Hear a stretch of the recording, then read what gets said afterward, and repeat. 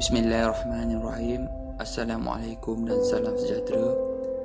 Dengan keadaan sekarang COVID-19 yang melanda negara kita, kami mencuba untuk buat face shield sendiri dari bahan-bahan yang kami perolehi di kedai. So stok sekarang memang payah nak dapat. So kita sediakan bahan-bahan dia. So yang ni velcro tape yang kita beli. Yang ni yoga mat. So yang siap dipotong. Double tape, stapler, hand sanitizer, pembaris, gunting, pisau. So mula kita bersihkan dulu permukaan.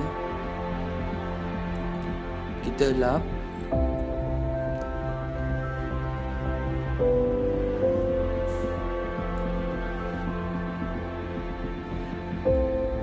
Okey, kita mulakan. So kita ambil yang telah dipotong, yoga mat yang telah dipotong. So di bahagian tengahnya kita tandakan dia. Ambil pembaris, kita ukur 15 cm di bahagian tengah. Kita ambil plastik transparent. So ini didapatkan di kedai, tapi dengan keadaan sekarang ni memang payah nak dapat.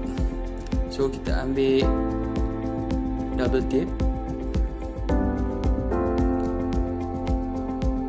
tegam di atas plastik kenaan.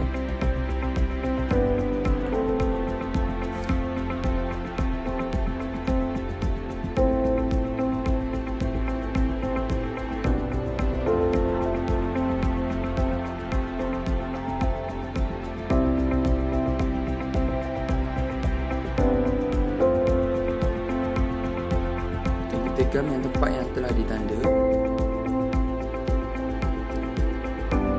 So kena tekan sikit supaya dia melekat.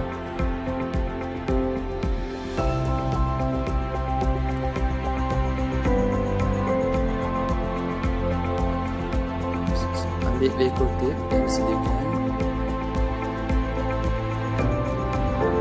Kita gamkan di ujung.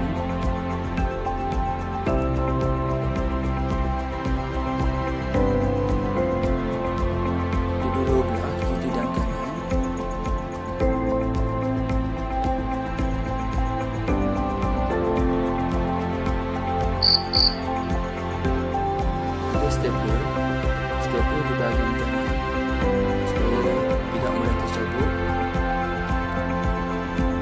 Kita tekan lagi sekali. So dah siap. So ini depan, so kita ambil gunting. So setiap putra ada tajam. So kita guntingkan dulu supaya tidak membahayakan.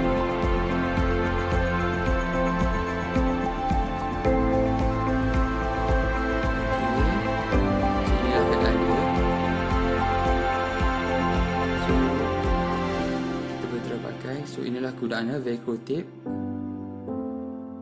dan kita try pakai.